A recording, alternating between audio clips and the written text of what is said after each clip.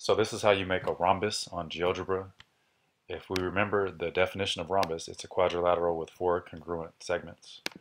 So if we start with a segment of any length, it doesn't matter, segment AB.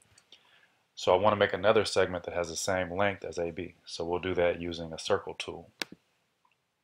So I'll grab the circle tool, and using center A and radius, the length of segment AB, we'll now be able to use this circle to make a segment that's the same length as AB. So getting the segment tool and going from segment A,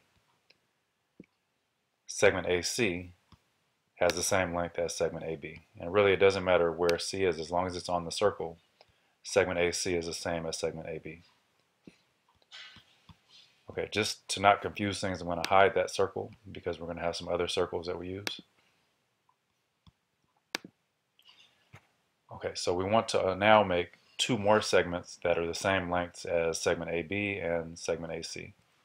So to do that, I'll grab the circle tool again, and I'll use C as a center, and I want the radius to be the length of segment AC.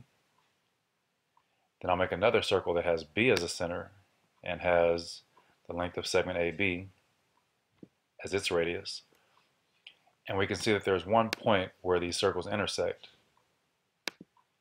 that will give me segments BD and CD that are both the same length as segment AB and AC. So I'll now construct those segments.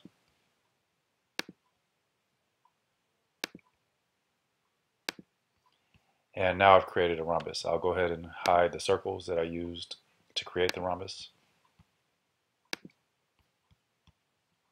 so that only the rhombus is left.